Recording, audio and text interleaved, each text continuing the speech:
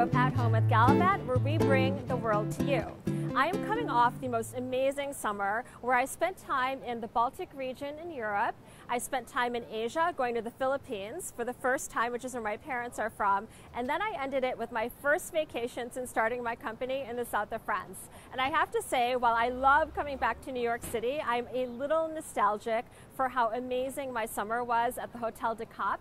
And so I'm here at the French Cheese Board in Soho, and Jason Sobocinski, who is one of the top experts in cheese, is going to show us around a French cheese board. So come on in. Hey, Hi. How's it going? Good, how are you? Welcome to the French Cheese Board. Thank you so much. I'm Christine, I'm with Galavante. Jason. And I was looking for cheese. Am I in the right spot? You are. Are you ready to get your goat on? Okay, that's a new one. Well, Jason, my expectations were very high because I read in your bio that you're a fromologist, which sounds very scientific. Technically, that word means someone who collects cheese labels. Cheese labels? Cheese labels, which I do. So you go to different parts of the world and you pick up cheese at a shop, or what does that mean? Well, I have my own cheese shop, and we bring cheeses in, and then I save those labels. Some of them are from the cheeses you see here. And how did you get involved with being such a cheese connoisseur, a cheese aficionado? So I believe that every cheese has a story, and I went to Boston University and got a master's degree in gastronomy and had a concentration on cheese. So when I went to college, I had no idea they had cool majors like that. Otherwise, I certainly would have signed up. Well, there's lots of eating and drinking, so I was very good at it. And speaking of which, my expectations also were very high when I heard about your expertise in cheese, and you are not disappointing. We have some really amazing cheese here. Yeah, this is a really awesome French goat cheese holiday cheese board that I've put together with a ton of different types of French goat cheeses, different sizes, different colors and textures from different regions all over France, all 100% goat cheese. So I was just in France at the Hotel de Cap, where I took my first vacation in 7 years since starting my company. You would think that working in travel, you'd be taking vacations all the time. And I just ate cheese like there was no tomorrow. You were in the right place. Goat cheese, cow cheese, you name it, sheep's cheese. But it didn't always agree with my stomach. Okay. So now that I'm back and I want to entertain here at home, I heard that goat cheese is actually a little bit easier on you than some of the other cheeses. Yeah, goat cheese is easier to digest. It has to do with the way the fatty acids break down. Basically, if you're lactose intolerant, you have a much better chance of handling goat's milk.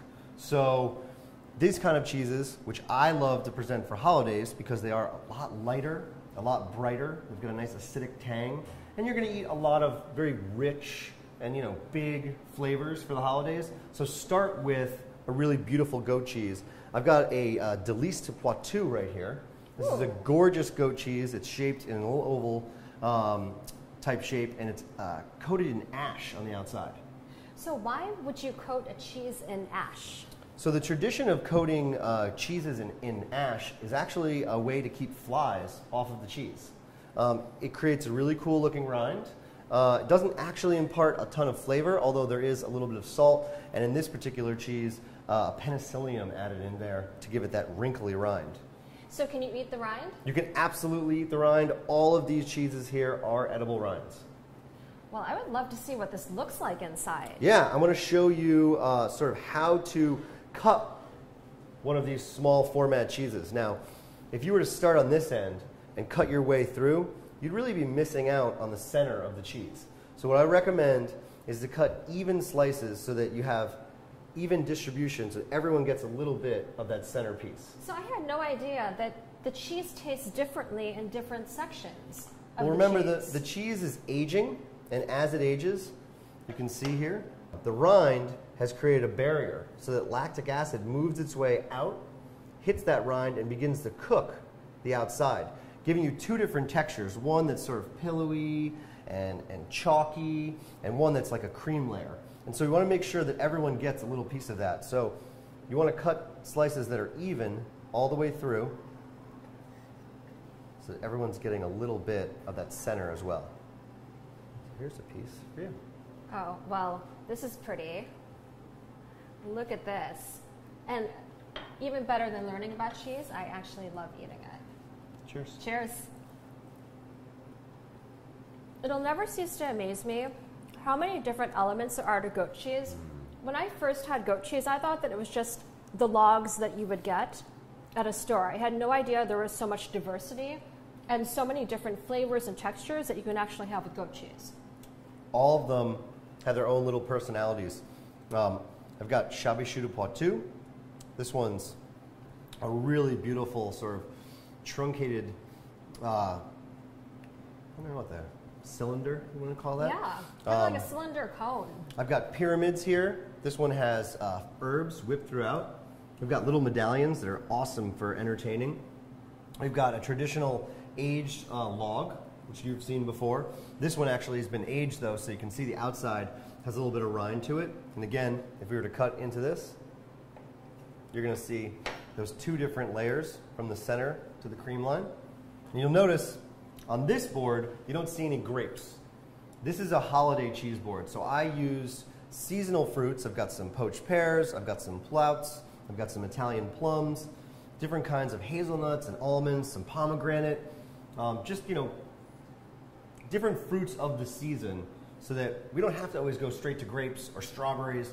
We can think about what is available right now as we go into fall and into winter. And I love pairing these types of things with goat cheeses because the goat cheese has such a bright and acidic pop. Well, especially for the holidays, even Thanksgiving. Like, I try not to eat too many of the apéros right before the big meal, but you can't help it. I mean, you're starving. It takes forever to cook a turkey. And at least like with the goat cheese, it's relatively light. And then I love how you're pairing very fall type fruits here. It's beautiful and it makes sense. If you were to come to my house for the holidays, I would typically put out one cheese, like this Délice de Poitou, with a bottle, probably of bubbly. I love to start the evening off with bubbles, gets people kind of excited, gets your taste buds going, and that's it.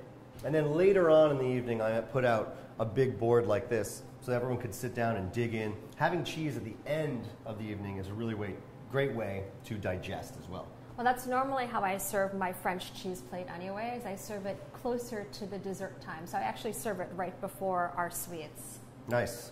So it sounds like we can actually work together and cook a meal. Yeah, speaking of, do you ever do any cheese cooking? I was going to ask you, are there recipes that you can do with goat cheese besides these beautiful cheese boards? Yeah, and I'd love to show you one if you're interested. I'm game. All right, let's check it out. All right, so I've got this nifty little pan called a barbaclette, and essentially you just put it over a burner, or if you're outside, you can put it over a barbecue, and it's non-stick. And so we're gonna put a really special French goat cheese onto this barbaclette, and we're gonna melt it and make raclette, which is potatoes, except we're not using raclette. Exactly, we're using goat cheese. Right, we're using this cheese. This is Tome Chagrin.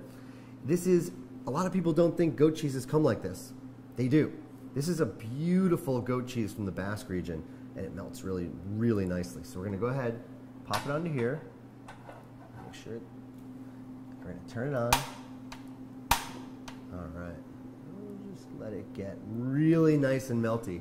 In the meantime, I've chopped up some cornichons, little gherkin pickles. I've got some grainy mustard. I've got some fresh chopped red onion, and I've got some speck, which is awesome cured ham. And then we've got some really nice fresh parsley. Put it on top, make it look pretty. And if you wouldn't mind grabbing some of the roasted potatoes that I've got in the oven right behind you. Oh, and you said potatoes. Besides cheese, potatoes are my weakness. Yeah. Ooh, and these are roasting right up. You know what I love is that you actually roasted these potatoes versus some of the raclette recipes that I've had, they've been boiled potatoes. Yeah, I just prefer a roasted potato. You can put them down right here on the marble. Just because it gives it a little more crispiness, a little more of that flavor, concentrate of the potato. Anything in that pan, or is it just no, the cheese? It's just the cheese, and if you look, I'll flip it over so you can see. It gets kind of like really nice and toasty. Okay. Well, that is what I am talking about. Nice and melty. Look at that. Ah. And so we're going to take some of these potatoes. I've got some that are cut up. All right. And we're just going to slide this cheese right over the top, like that. And then we'll do a little bit of red onion, unless you're going on a date. Well, if he doesn't like red onion, it's a total deal breaker. A little bit of the speck. And I love to serve this with grainy mustard on the side. And then we'll just do a rough chop of a couple little fresh parsley leaves. Well, this smells delicious. My gosh. So you have to tell me that they sell this goat cheese here at the French Cheese Board. Absolutely. The French Cheese Board is here to promote all French dairy products, and they do have this amazing cheese. Okay, well, you heard it here first. Am I allowed to eat this? Because Yes. I am literally dying right now. This not only smells so great, I can only imagine how good this is. Okay, that's insane. All right, good. I'm glad you liked Absolutely it. insane. And this was so easy to do. Super quick. You could put this out, let your friends come and melt their own cheese, have a little raclette party with goat cheese. With goat cheese. Well, this brought me right back to the south of France and the Hotel de Cap and my time there, except now I'm being a little healthier because I'm eating all the goat cheese. So thank you so much, Jason, for showing us around. I appreciate it. And thank you so much for joining us on Galavante. Eat with us, drink with us, travel with us.